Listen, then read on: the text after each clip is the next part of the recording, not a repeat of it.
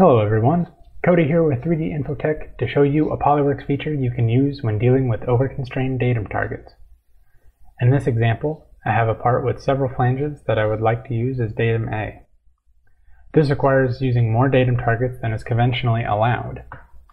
My data is already aligned to datums A, B, and C. I'm going to hide datums B and C to make things a little bit clearer. Note that at this time I have one datum A target with 0 deviation and the others are all negative. This occurs when there are too many datum targets over-constraining a datum. I can create a best fit for these targets by clicking Options, dropping down Objects, Features, and clicking GD&T. Then I select this checkbox, Best Fit Over-Constraining Datum Targets. When I do that, an icon appears letting me know that this is not in accordance with the current GD&T standard. I'll click Apply and click OK.